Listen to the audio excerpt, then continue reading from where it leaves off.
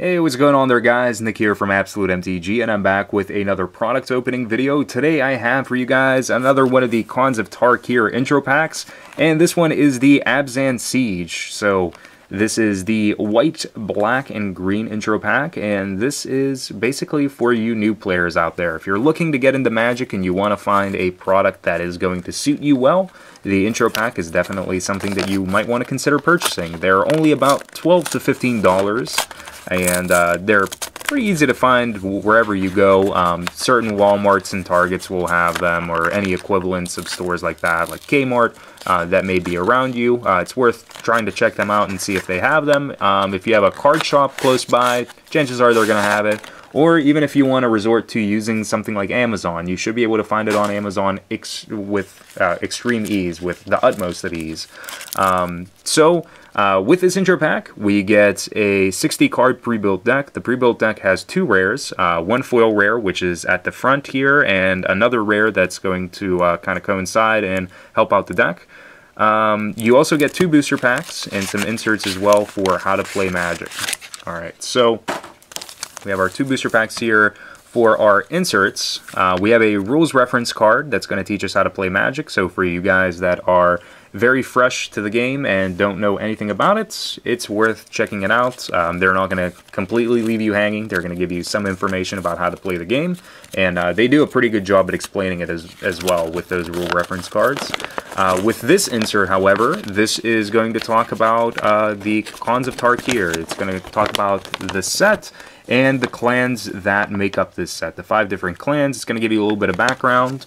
And on the flip side of this insert, it actually has all of the deck lists for the intro pack. So if you guys are curious enough to want to check out some of the other ones and see what rares and commons and uncommons they have, all of that is available on the backs of these inserts. Otherwise, you guys can find the deck lists pretty easily online. I mean, they're pretty much available everywhere online for you guys to be able to check it out.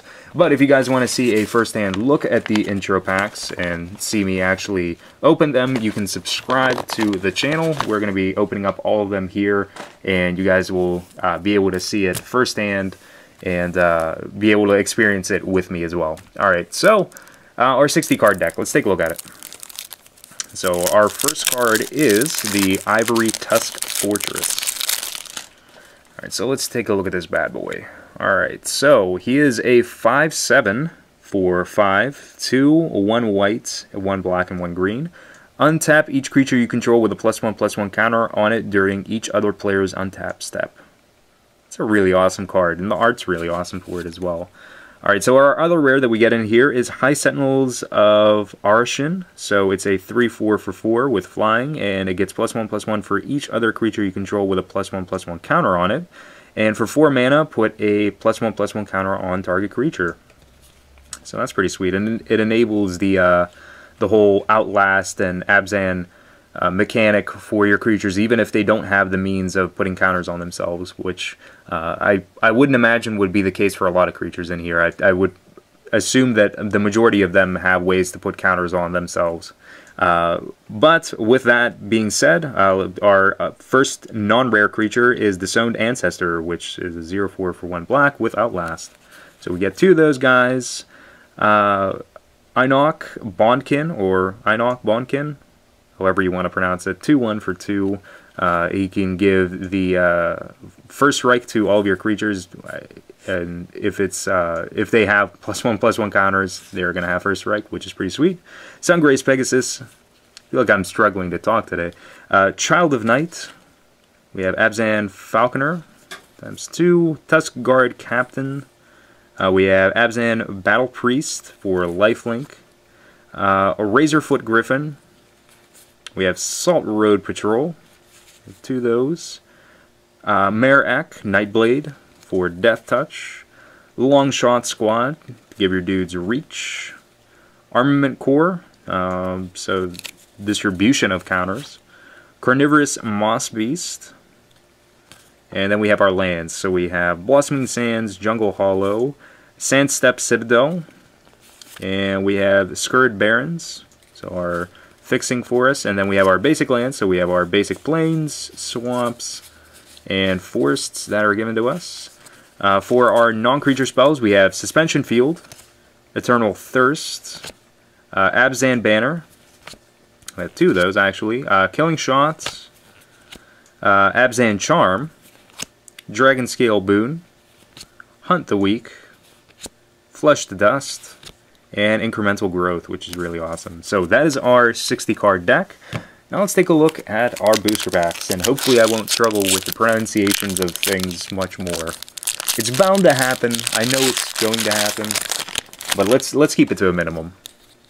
Alright, so we have the Bond-kin again, Whirlwind Adepts, Mardu Warshrieker, Defiant Strike, Awaken the Bear, Dutiful Return, Mardu Banner, Naturalize, Blossoming Sands, Timely Hordemate, Pine Walker.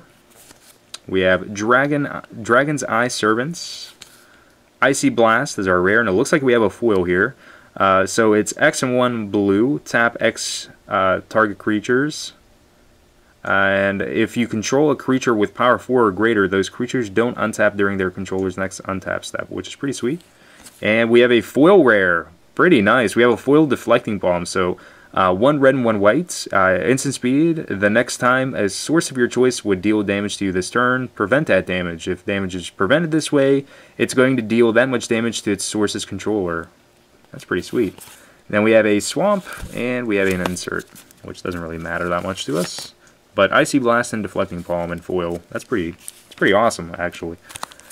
Yeah, let's take a look at our other booster pack.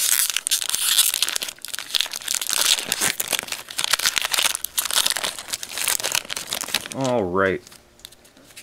So we have Swift Kick, Rush of Battle, Weave Fate, Trumpet Blast, Mardu Skull Hunter, Awaken the Bear, Rakshasa's Secrets.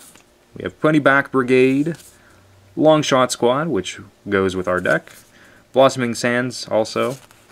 We have Chief of the Scale to give warrior creatures you control, or other warrior creatures you control rather, +0/+1.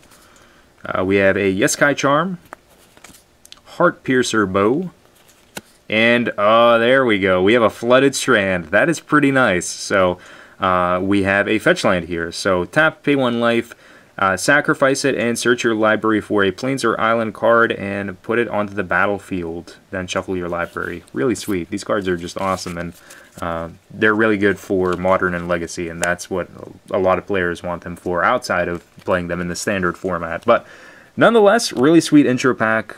Really awesome. If you guys are new to the game and are looking for a product to buy to acclimate yourselves, this is definitely something that you would want to go and purchase. It's pretty cheap. It's pretty reasonable to actually pay $12 or $15 for a product like this, considering you're already getting 2 booster packs out of it. And like I said before, if you guys are interested in seeing the other intro packs, just be sure to subscribe to the channel. You'll be informed whenever they're released, unless this is just like way ahead in time. And in that case, you can just search our channel and you should be able to find the other intro packs pretty easily. So thank you guys for watching, but until next time, peace out.